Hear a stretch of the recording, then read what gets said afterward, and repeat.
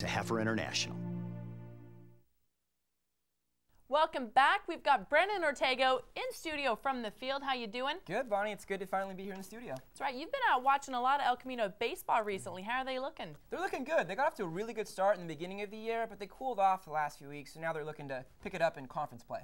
They have a lot of good players. What about their coaching staff? Well, they got a great staff. Nate Fernley is the head coach of El Camino. He's in his 4th year now, and he's been doing a great job. Well, why don't you tell us a little bit more about him since you've gotten a chance to meet him? Absolutely. Well, Nate Fernley is now in his 4th season as El Camino's head coach, and he brings decades of experience spanning from his junior college days to his time as a minor league player. He's also put together an excellent coaching staff that includes his father, Bob Fernley, who started at Torrance High before being drafted by the Astros. We got a chance to talk with Coach Fernley and his players at Warrior Field. Youth, energy, charisma. These are just a few things that Nate Fernley brings to El Camino's baseball program. Perhaps the most important thing Fernley brings to his squad is experience. After all, it wasn't too long ago that the Warriors coach chased his own dreams of being a major league player. And went to Long Beach City College right out of high school. Played there for a couple years and then went on to play at BYU. Played there for 2 years, and then after those 2 years, ended up signing with the Indians. Played there for about 3 years, 2.5, 3 years, was traded to the Cubs and kind of ended in the Cubs organization. And then went into coaching. Assistant coach at Long Beach City for 2 years, and then we won the state championship, right place, right time. This job opened up, and I've been here for the last 3. This started my 4th year. This year's squad features 7 returning position players. It's a rare thing for a junior college program to have so many returners with the amount of high-level opportunities players can take in this day and age. The Warriors credit their coach and their staff for creating such a stable program at El Camino. At first I came in as a freshman, usually a little shy, and then he opened up really well to me, and I opened up, and then we're like a family now. It's a lot of fun. He's a really funny guy. I always joke with him, and he jokes with me. And pretty much like we're a big family now. They relate to us on a personal level. Like they understand us a lot better because they're a little bit younger, and they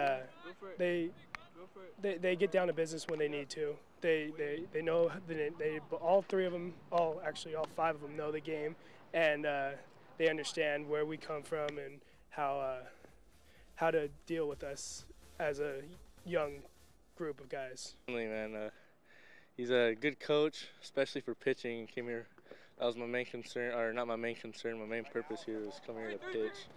You know, he could teach me, he has taught me a lot about like the ways of pitching, like, you know, like how to be in control up there. He said pressure the heart and soul of the team, really buy into that. So, you know, he's a real good coach. He's a good assistant coach and a good head on his shoulders. So I trust him as a coach. He's a really good coach. The Warriors are now in the heart of their conference schedule. Coach Fernley is confident that his young team could get back to their consistent play as they've gone 6-6 in their last 12 games. With a 2-game series against Mount Sac coming up, the Warriors will look to repeat their performance from last time against Mount Sac as they defeated the Mounties 9-1 on the Mounties' home field. Reporting for the Sports Desk, I'm Brandon Ortega. Looks like they're going to have a pretty good year. Coach gels well with the players. I recognize quite a few of the players that are on the El Camino roster from Torrance, especially Andrew Polito. Great place for him to start underneath the wing of Nate Fernley. Yeah, well, they have 10 total players from all the Torrance High School area. Polito, I would say, you know, kind of headlines that group. He was Daily Breeze Player of the Year last year, and he had a lot of options, you know, at the end of his senior year to go places. But I really think Nate Fernley was a big influence in bringing him to El Camino with all the pitching experience he had as a minor league player. Yeah, he wasn't. You know, it's not just Fernley being the head coach. They have a lot of other staff members who focus on fielding and at-bats and defense. I'm looking forward to a great year from them. Yeah, well, they have a great staff, you know, all around. You saw, I believe it was Hine talking about, they have a nice family, you know, concept going now. You know, a lot of these kids come in, they're young adults, you know, some of them are immature. They have a young staff that, you know, can relate to these kids on a personal level, you know, joking around and whatnot. But at the same time, you know, they get down to business and they're all there to win games. Well, it looks like the continuity is just starting to gel. And you were at the game, the Mount Sac game, right? I was. And yeah, we can talk about that now. So El Camino, as we said, started the season hot, scorching hot with a 7-0 record while scoring at least 8 runs in 5 of their 7 wins. Since then, the Warriors have cooled down significantly with just a 6-6 record since that hot start. Coach Fernley leaned to freshman pitcher Nick Turner to set the tempo against Mount Sac. When he keeps his poise, the rest of the team does. We fight through that, and then we go out and score runs. If he falls apart, I don't think we have that offensive inning that he used to have. Picking up the action now in the 3rd inning, El Camino already up 2-0. Sophomore Kyle Petter singles to left for his 2nd hit of the game.